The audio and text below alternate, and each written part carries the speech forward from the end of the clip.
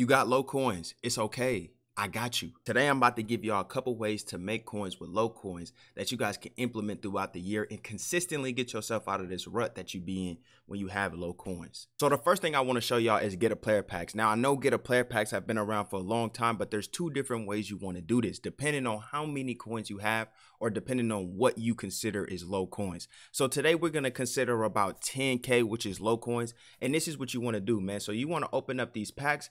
They're 500 coins, very low value. And whatever you get out of this pack, you tend to profit on it, right? So what we're going to do is we're going to open up 10 packs and I'm going to show you. So our first card was Billy Turner. This card is selling for a decent amount of coins. Somebody sold him for 12,000, 3,000. I'm putting him up for 8,000 because his lowest buy now price is at 9,600. His medium is 1,700 and there's only one up on the auction block. So I could potentially get this card sold for 8,000 and that's why somebody sold it for 12,000 because it was probably the only one on the auction block. So we're going to post him. Now, normally this is not the profit on this. So I'm just going to say for the sake of the video, this profit is only going to be 1,000 coins. Picked up our 9 cards. You want to take your 10 cards and then you want to sell all the high overall cards. So the high overall golds, you can sell the logos if you would like to, but you can see that this card's probably selling for about 2,000 coins. So you can put them up for like 1,700, get 1,500 coins back, right? So we'll take that.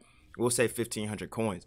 Then you guys get plenty of power-ups that can cover on a lot of pulls. Now, remember, we only spent 5K on this. So that's a W how you only spent 5K and you're able to make a lot of coins. With this Aaron Jones, you can see that 46 minutes ago, he sold for 6,700. Or 2 hours ago, he sold for 3,000, 6,700, 8,400. But you can see that the lowest buy now is 3,100. So we're going to go ahead and put him up for, we're going to put him up for 5,000 for an hour. I mean, for a day. And he should sell very easily considering that he's had higher sales not too long ago, man. And the good thing about these power-ups is that they do sell at random prices because you never know how many options there will be up on the auction block, right? So just from selling the 2 power-ups that we pulled, the Billy Turner and the Aaron Jones, we completely cover because I said I'm only going to take 1,000 profit on the Billy Turner, even though he sells for a lot more than that, but we're just going to say 1,000. And then with Aaron Jones, he's going to sell for 4,500. So the profit from Billy Turner and the profit from Aaron Jones, that's already making us break even. And then we got these other cards. So these 74s are at least 1,000 coins. So if we add this up, we got 3,000 here by these 3 players. And then we got 4,500 here because he sells for 1,500. Then you got all these silver players. I don't suggest you to try and sell the silver players. Simply go to sets and put these silver players in the upgrade exchange sets because you're going to get way more value out of these cards being upgraded than you will trying to sell them on an auction block. 1, it might take too long, and 2, the margins on it is going to be so thin that it's not even worth it. You're better off just going to the player exchange set, exchanging the low silvers to high silvers and the high silvers to low golds and so forth and so on. And that's what I want to get into for the next way to do to get a player pack. So the first way was the way that you guys can get in with like 10K and then work your way up to the next way. So once you get to about 50K, you're going to go ahead and exhaust all of your coins and then get a player packs. And then you're going to sell your power-ups that you get. And hopefully every time you do this, you're going to get so many power-ups that you'll sell all your power-ups and make profit on your power-ups. Then you're going to go ahead and exchange all your cards up to 70 through 74s and 75 through 79s. And then you can either put those cards in the sets or you can sell them on the auction block to break even or make profit however you see fit. Or you could put these cards into other sets because there's plenty of other sets out there that you can throw these cards into and you could give yourself a chance to make even more profit. Like, for example, there's the Campus Heroes. You guys can make Campus Hero players out of this. I know Campus Hero is kind of outdated, but you could still make these elite cards, put them over on the auction block. These 80 overall still sell for like 5K. So if you're getting a bunch of gold cards that have no value and you already made profit on the get a player packs after selling all your power-ups, you can slowly go ahead and build this Campus Hero player and then just keep, you know, building 80s, and you can potentially build an all-conference player if you would like to, but it just gives you variety of making different types of sets in the games, and you could use that concept and add them to all different sets like Team of the Week, the Gridiron Guardians. You do need elites for some of these, so I would strongly suggest you stay in the sets that you only need gold cards for. So the next thing I want to talk about is sniping low cards. So you guys probably only have 10K through like 50K if you're looking for like low coin making methods. Even if you have 100K, this is still very feasible. So for example, if you only have 10K, you could still snipe some cards and make something shake. You feel me? Because you have 10K, like it's feasible enough to make coins. And what you want to do is you want to go through here and see what the lowest price elites are, right?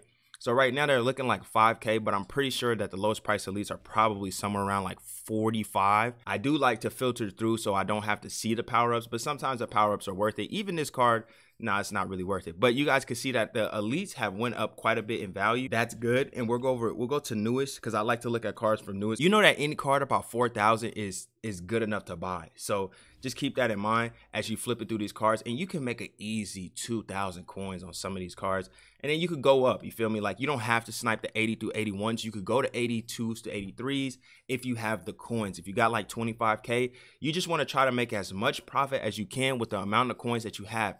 I strongly suggest that if you don't have a lot of coins, try to get yourself in positions like this. For example, he's 4,300 coins. I'm probably going to miss this. Somebody's probably going to buy it, but I'm just going to go ahead and look at it and try to see like what's the numbers on it. So you could probably sell this card for like 6,000, right?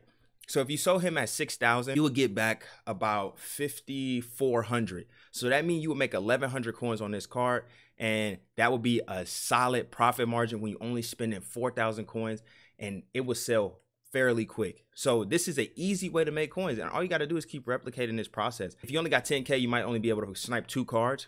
But then once those 2 cards sell, you'll come back and you'll be able to snipe 4 cards, or you'll be able to snipe 5 cards. You see what I'm saying? And as you keep doing that over and over again, once the cards sell, you're just going to keep making more and more coins, and you can move up filter to filter to filter. It's the same concept with every single coin stack. So if you have low coins, you just have to start from the bottom and then move and work your way up. Now, I strongly suggest you pick a filter that you're comfortable with. Figure out a filter that you want to do and something that's really comfortable to you, because at the end of the day, every filter is going to be different. Like if you're not comfortable, if you don't want to snipe 80s through 81s, don't move up.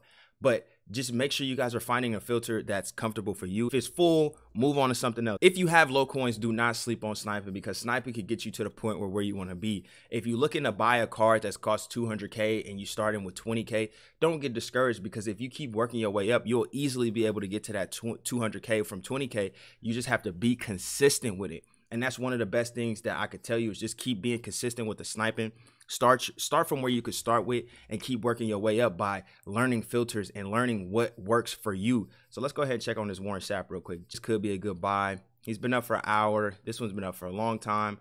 83s. I don't know if 83s sell for 10K, but hypothetically speaking, if they did, that'd be like 2,800 coins. I think they could. So let's see. Yeah, they could easily, right? This could easily sell for 10K, right? Because that one just sold for 8,000. So we can go ahead and put him up.